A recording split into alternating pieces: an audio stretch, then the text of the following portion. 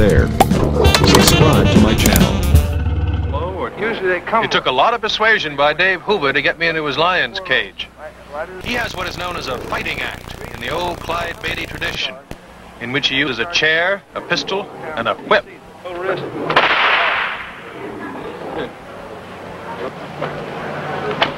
No, let the lash just come straight down like that. No, you want to. No, that's what I say. Well, you can do it this way. It don't make any difference. As soon as you get them on the seats, you're safe. Dave's act features 9 lions and 3 tigers of both sexes, a mixture which makes it both unusual and very dangerous. To my relief, he brought in just 2, Nero and John. While I was in the Air Force, I picked up some lions. It was kind of a hobby. And they started eating me out of house and home. So I went on a little circus, a little one-ring circus called Beers and Barns. Hey, listen, that's enough. Sit down here for Papa.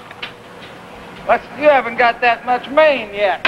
The circus lion is better off than a zoo lion simply because they have to perform. They don't like to do that. That's what makes wild animal training dangerous. They're lazy by nature.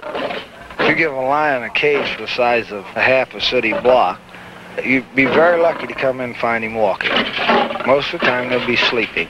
In the wild state, a lion or a tiger exercises because they have to. They have to run down game, or they'll starve.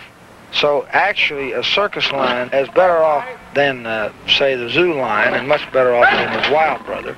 Give your undivided attention, please, to the steel-bound arena. Before the act, I try not to think about anything. I'll say all lion trainers are afraid. They're afraid of their animals. If they're not, they're either fools, or if they say they're not, they're liars. By Captain Dave Hoover.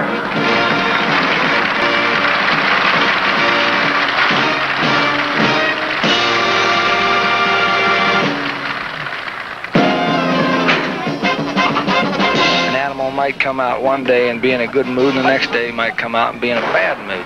You have just a matter of seconds to do what we call read them, or make up your mind whether they're in a good mood and which way they're going.